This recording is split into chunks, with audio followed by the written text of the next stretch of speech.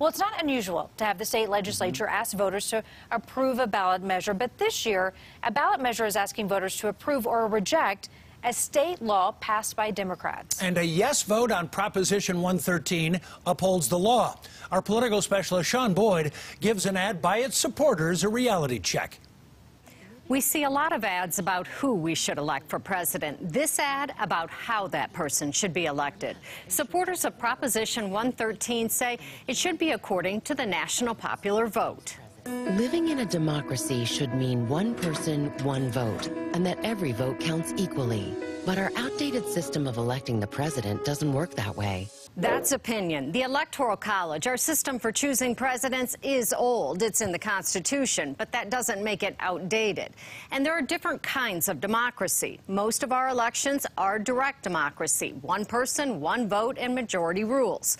But our government operates as a representative democracy, where we elect people to vote on our behalf, people who represent majority and minority interests. The Electoral College designed with that in mind. But it's not perfect. Proposition 113, an effort to fix it. Voting yes ensures every voter is counted equally, and the candidate who gets the most votes becomes president. That's true, but there are trade-offs. If elections are decided by who gets the most votes nationwide, the states with the most voters will invariably get the most attention, as will big cities and urban issues. But even California, Texas, Florida, and New York combined make up only a third of the population. So candidates will also need support from smaller states and rural areas, too. Still, Colorado makes up less than 2% of the population.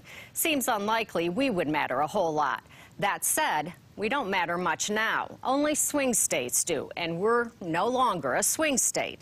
That may change. For now, though, Colorado is of marginal importance, whether we elect a president based on a winner-take-all national vote or, as we do now, a bunch of separate winner-take-all state elections. So here's what's really at stake. While Proposition 113 keeps the current Electoral College, it changes how electoral votes are awarded. Right now, all but 2 states award all of their electoral votes to the winner of their state's popular vote. And the candidate with the most electoral votes wins the election. That tends to be the candidate who wins the most votes in all 50 states. But there have been 5 times in history where the person with the most electoral votes did not have the most overall votes. Donald Trump the latest. If Proposition 113 passes, Colorado would join an interstate compact, promising to award all of our electoral votes to the winner of the national popular vote, not state popular vote. That is, if enough other states agree to do the same. The compact doesn't kick in until states with a combined 270 electoral votes join, the amount needed to become president. So far, the compact includes 196 electoral votes in 15 states plus D.C. Bottom line, Proposition 113 is about more than one person, one vote, or which state matters most. It's about whether Colorado's electoral vote should go to the person who wins the most votes in Colorado or the person who wins the most votes nationwide. Opponents say we shouldn't have to give our votes to someone who loses Colorado. Supporters say we're not electing the president of Colorado, but the president of the United States.